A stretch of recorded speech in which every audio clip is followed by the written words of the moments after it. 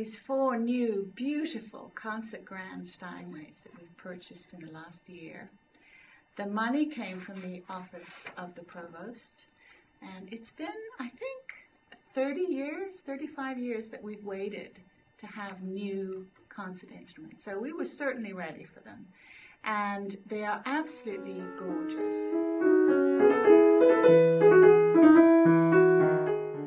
The acquisition of these instruments was actually a 2-year process. We got a new instrument last year. We got two new instruments last year, and then the final instrument was selected this last May.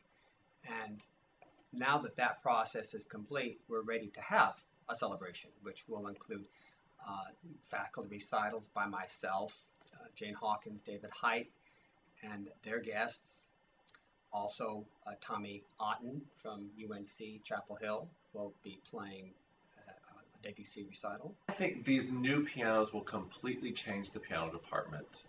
The instruments we had prior to this were over 40 years old, and there's only so good a piano at that age can play. So the possibilities of what the kids can achieve has totally changed with these new instruments.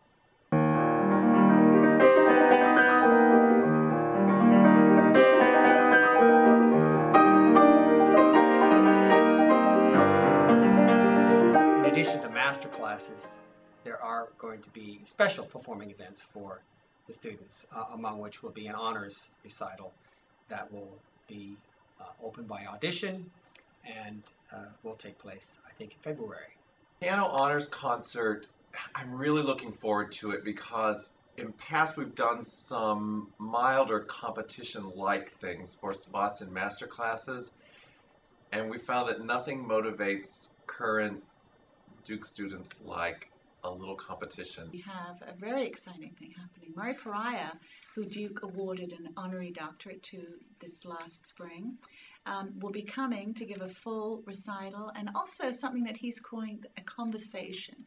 And we're not quite sure what that's going to be yet. It could be just Murray Pariah talking to the audience, or maybe it's something more involved in that. I don't know. We'll find out soon. But it's going to be an amazing year for these master classes, and great opportunities for our students to play for these world-class artists.